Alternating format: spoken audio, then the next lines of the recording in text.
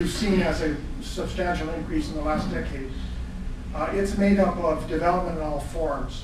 Infill, tract residential development,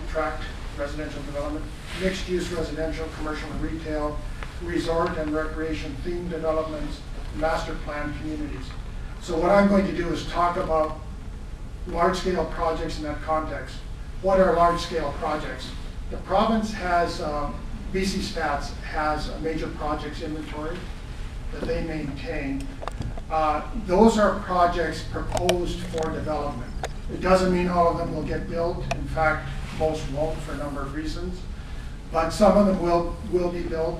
And the larger ones offer a range of advantages and perhaps disadvantages for island communities. And I'll get into that in a few minutes.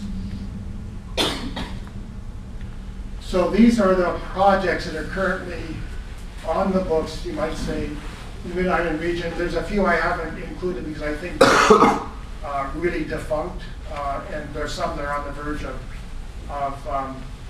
being put on hold. When you look on the major projects inventory, there's proposed, on hold, and under development.